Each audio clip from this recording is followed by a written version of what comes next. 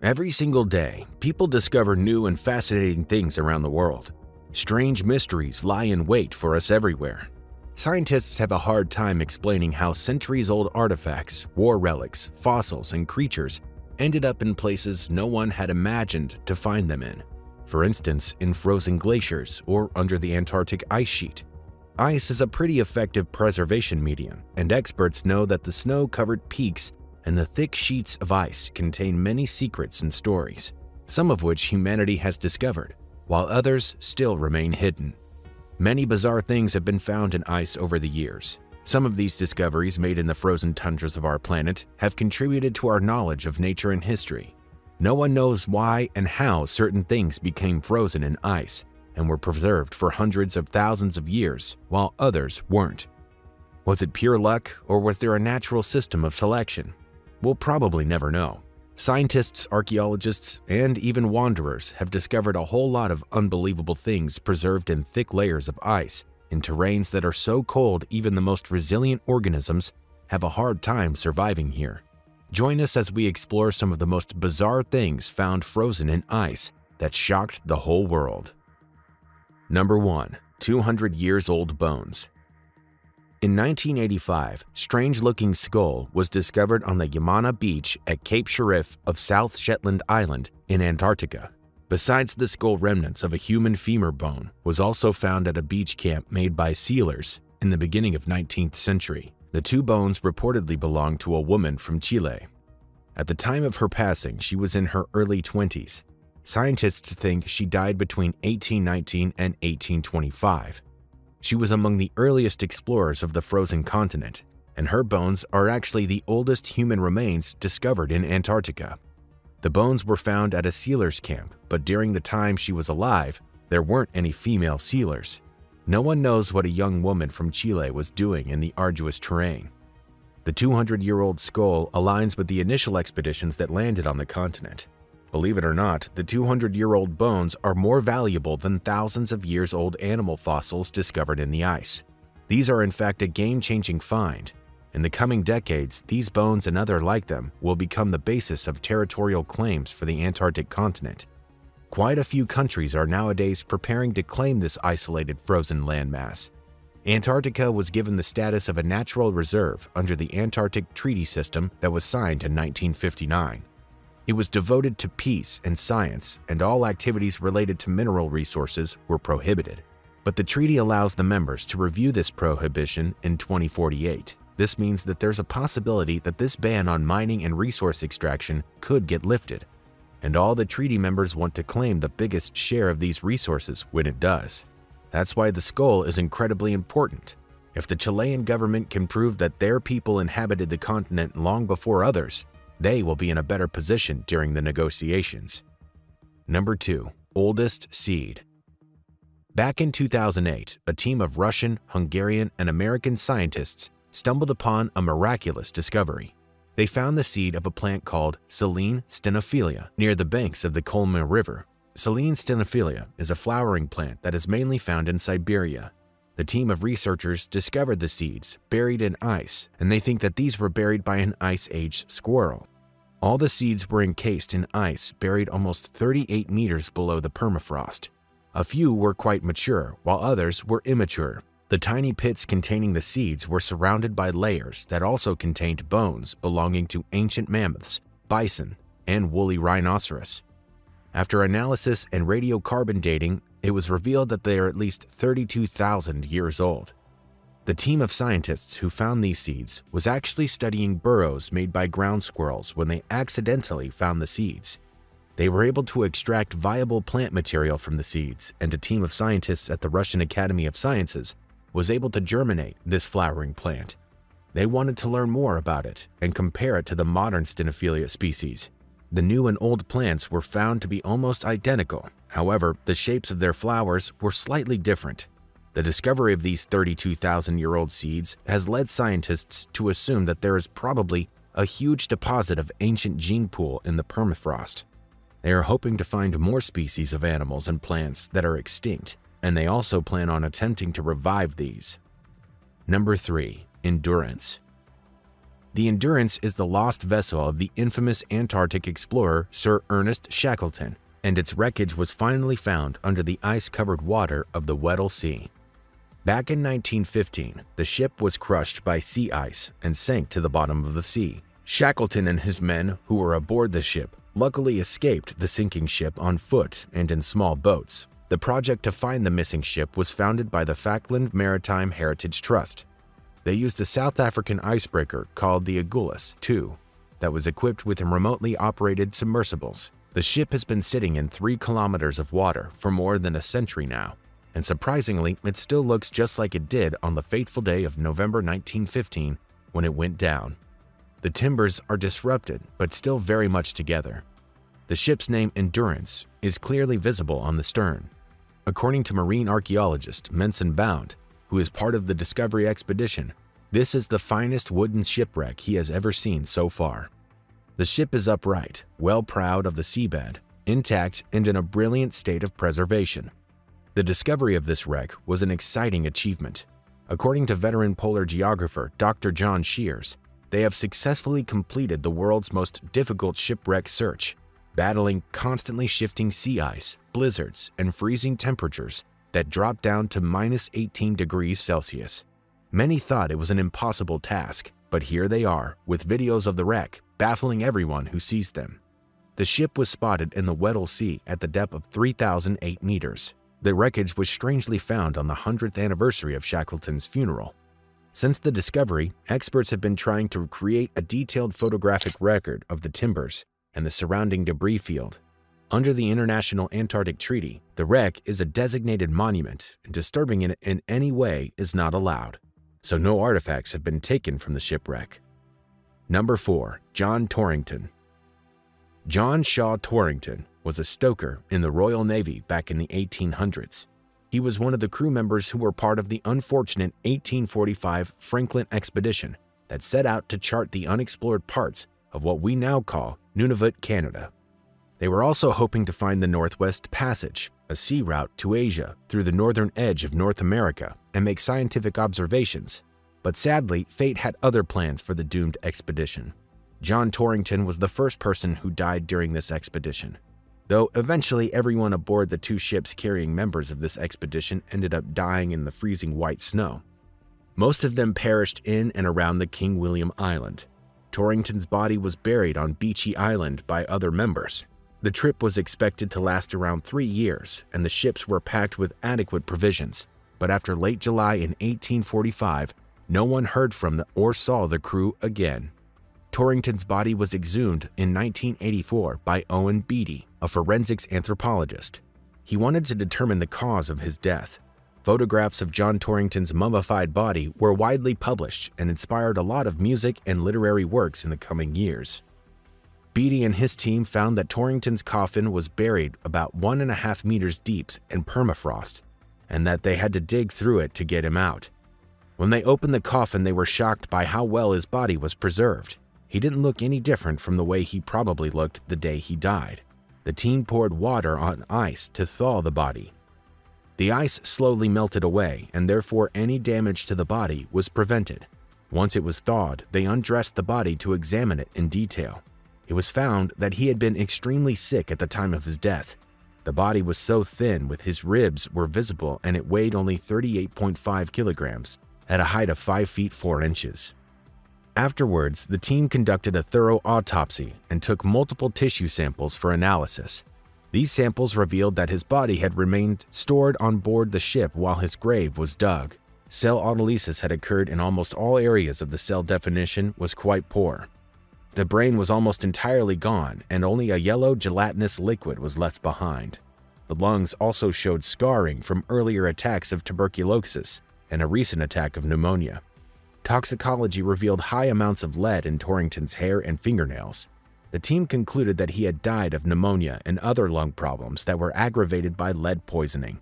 It was later found that the lead played a key role in the demise of the entire crew of the HMS Terror and the HMS Erebus. Number 5. Himalayan Bone Pits.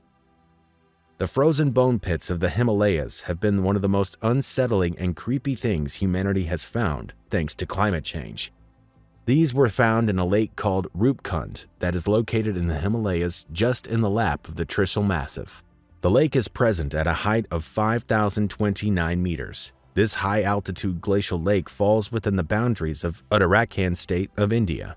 Rock-strewn mountains and gigantic snow-covered peaks surround the ancient lake, which is also popular amongst tourists and hikers. Hundreds of human skeletons are found lying along the edges of the lake. When the snow melts in the summer, similar skeletal remains lying at the bottom of the Rupkund Lake also become visible. These human remains were first discovered by Hari Kishan Madwal, a forest ranger back in 1942. After investigating the lake and skeletons, it was speculated that these remains might belong to a group of people who got caught in a devastating hailstorm while traveling through the area in the 9th century. However, later researchers revealed that the bones actually belonged to 3 separate groups of people who died in 3 different events. At the time, the British government got suspicious that the skeletons were perished victims of a secret Japanese force invasion. Besides the skeletons, wooden artifacts, iron spearheads, rings, and clothing were also found in the lake. The tourists who visit the lake tend to take the bones with them. This is damaging the historic site, and authorities are trying to keep this from happening. They plan to preserve the lake and the surrounding areas as an eco-tourism site. Number 6. Oil and wood feeders. Robert Blanchett, a plant pathologist at the University of Minnesota, discovered 3 unique and new species of fungi in a place no one would have imagined. The 3 species were found devouring the historic relics of Antarctica. The 3 huts built by famous British explorers Ernest Shackleton and Robert Scott during their Antarctic expeditions that lasted from 1901 to 1915 were the victims of these new fungus species. Artifacts from the expedition are still present inside these huts, including newspaper clippings, cans of food, and clothing items that were left behind by the expedition members. Conservationists have noticed that the wood planks had begun rotting and the crates were covered in black spots. Previously, there was no record of wood-deteriorating fungi exclusively native to Antarctica, as they prefer warmer climates. But to Blanchett's surprise, the DNA of all 3 of these species was unique and didn't match that of any known temperate species. It was clear that the explorers definitely didn't bring these species to Antarctica. The strength and endurance of these fungi was baffling, and scientists had no idea how they were able to survive and thrive in such inhospitable environments. While Blanchett was studying these wood-eating fungi, he also discovered something new: a species of fungus that was devouring the petroleum that had been spilled from fuel containers Scott and Ernst had left behind. This was game-changing, as such organisms can be used as an eco-friendly method to clear out the oil spills from ships. However, fungi aren't the only microorganisms capable of degrading petroleum products. Researchers from University Putra, Malaysia, while working in coalition with the University of Malaysia's National Antarctic Research Centers, have managed to isolate 2 new species of bacteria that can devour diesel.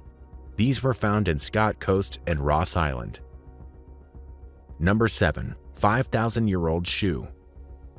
The melting glaciers in Switzerland are revealing the secrets and relics that have remained obscured in the ice-covered Swiss Alps for thousands of years now.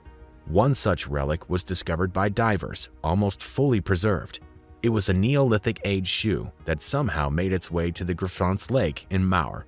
Till date, less than 10 such specimens have been found in Europe. The Stone Age lake dwellings on the shores of Swiss lakes are considered among some of the most important European archaeological sites. The Zurich Buildings Authority revealed that this shoe found by divers dates back 5,000 years to the so-called Horgan culture. According to experts, it's a prime example of the ingenious manufacturing of Neolithic clothing. The shoe is made out of a material called bast that's rarely used nowadays. It is made out of deeper layers of various types of tree barks. The recovery and subsequent preservation of this fragile relic is going to be a time-consuming and complicated process, according to the authorities. However, they were quite astonished by the unusually pristine appearance of this shoe. It is no less a miracle than the ancient textile object that was at least 5,000 years ago that remained unaffected by the natural decomposition. Number 8. Luba the Mammoth. Woolly mammoths are popular and beloved by children, especially as they were featured in the incredibly entertaining Ice Age film series.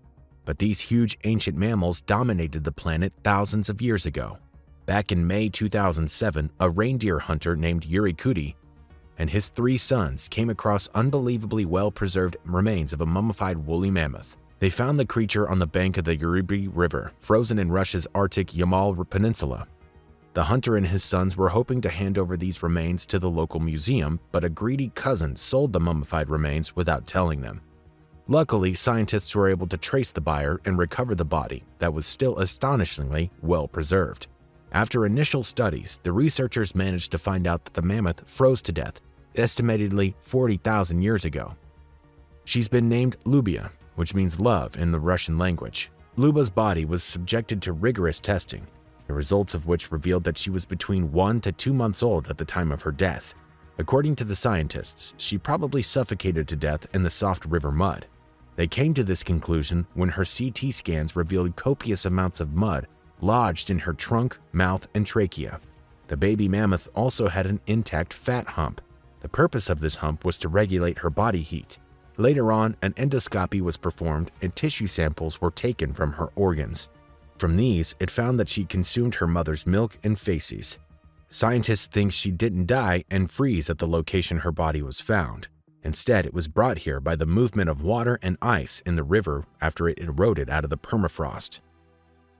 Number 9. Mysterious Ice Ship. Recently, a Google Earth user came across a strange structure and an image that looked a lot like a ship.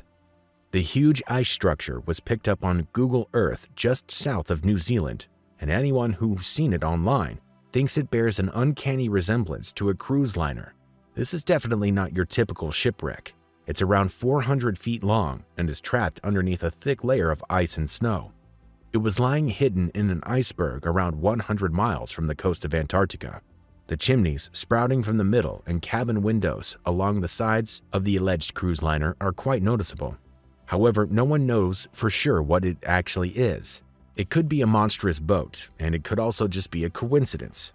The discovery has sparked a lot of conspiracy theories for many who think that something sinister is hidden in the frozen continent, and no one wants the public to find out what it is. From wild theories like secret Nazi bases to isolated ancient civilizations, almost everything is being considered as a possible explanation.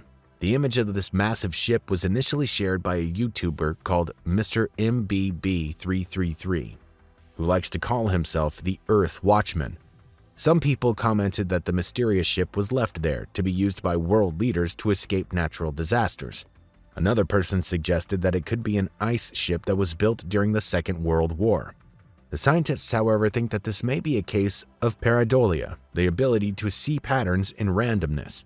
So maybe it isn't a ship, just a fragment of our imagination. Number 10. Inca Girl. La Doncella, or the Inca Girl, is actually a mummified body of an ancient teenage girl. According to experts who studied and analyzed the remains, she died around 500 years ago. Her body was recovered by archaeologists in Argentina back in 1999. When the body was studied in detail, scientists were shocked to find that she hadn't died naturally.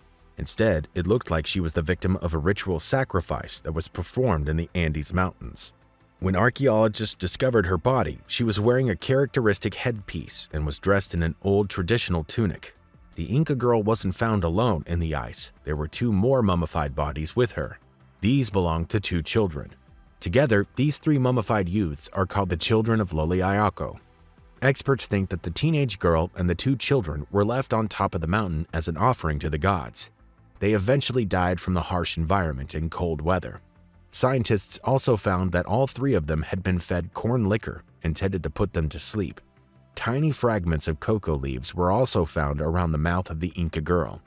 The Inca people used to chew these leaves as they help alleviate the symptoms of altitude sickness. The discovery of these children was exciting as it was unsettling. The mummy of La Doncella is currently displayed in the High Country Archaeological Museum of Salta, Argentina. The bodies of the 2 other children were not put on display and instead are kept in storage for further analysis. Number 11. Ancient Live Organisms.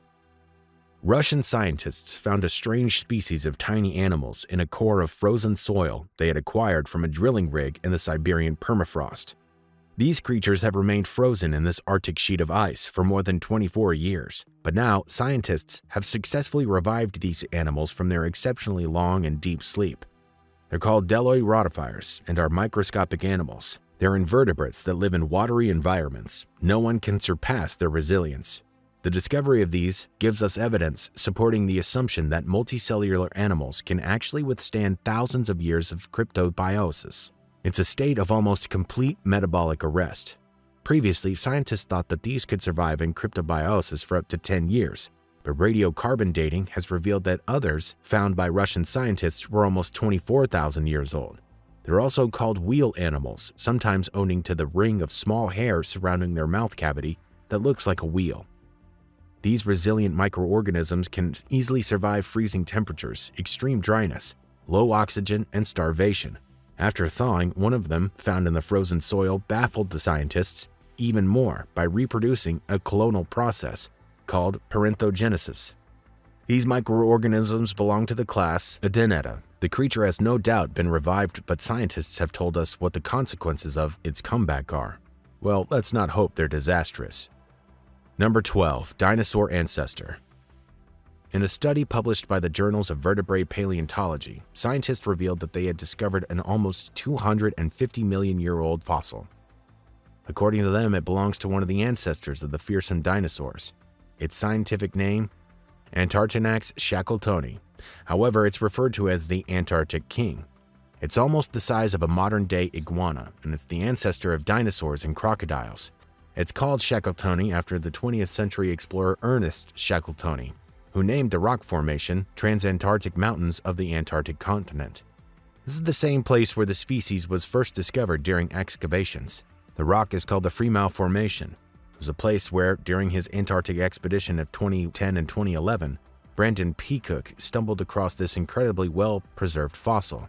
Antarctinax shackletoni reportedly lived during the Triassic period. The bones of this was discovered by archaeologists, including leg and feet, vertebrae, and some ribs. Experts believe that the animal was a carnivore that roamed the planet when Antarctica was still joined with the supercontinent called Pangaea. The species belonged to the archosaur reptile group that surprisingly grew in numbers while the rest of the species inhabiting the planet were dwindling just before the end Permian mass extinction. This extinction even wiped out 70% of all creatures alive at that time. Paleontologists are quite intrigued by this mystery. They still don't know why these scratchus thrived during this mass extinction. Number 13. Cryoconite holes. A Swedish explorer traveling across Greenland's ice cap was the first one to discover these holes in 1870. These cryoconite holes derived their name from cryo, which means ice, and conite, which means dust. These are cylindrical holes filled with water that tend to form on the surface of glaciers. Dark-colored sediments were found deposited at the bottom of these creepy holes. Above the sediments, there is meltwater. Cryoconite is a combination of small rock particles, soot, and microorganisms. This combination dust gets deposited on snow glaciers and ice caps, and its buildup causes these holes to form. Cryoconite might also contain dust from continental deserts and farmlands situated thousands of kilometers away.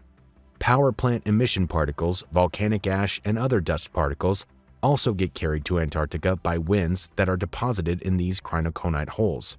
These dark particles absorb heat from the sunlight and cause the ice around them to melt, thereby forming long, cylindrical holes. Cryoconite sinks to the bottom of these holes and forms the black sediment layer, all the while melting further down into the ice. The melting ice in summers fills these holes up with water. All these factors contribute to providing optimal conditions for microorganisms and tiny animals to grow in these holes, forming mini ecosystems. It's quite astonishing how nature found a way to support life in the strangest of places. What kind of creatures do you think live in these holes, and what happens to them when the water freezes in winters? Share your thoughts in the comments below.